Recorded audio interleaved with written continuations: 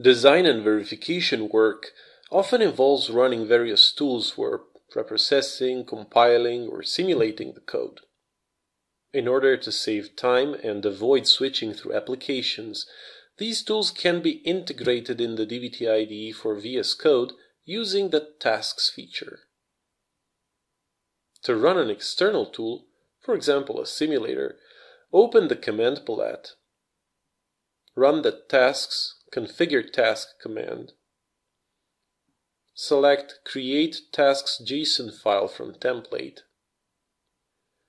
and choose Others. This will create a Tasks JSON file under the .vscode directory, which can be then shared across the team. Here you can configure the user interface label, the task type, which defines whether it is executed as a command inside a shell or as an independent process, the actual command to be executed,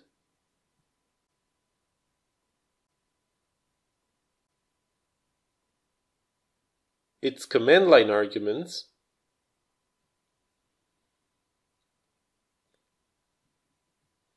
and additional options such as environment variables or the current working directory for the executed program. You can use predefined variables such as the current workspace folder or the user's home directory. To run a task, use the Tasks Run Task command. Select it from the list and choose to continue without scanning the task output.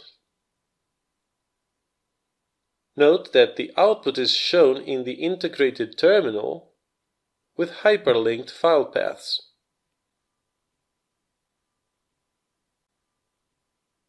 If you need to run a task frequently, you can map it to a keyboard shortcut. Run the Preferences Open Keyboard Shortcuts JSON command and assign your desired key binding to the Workbench Action Tasks Run Task command, specifying the task's label as an argument.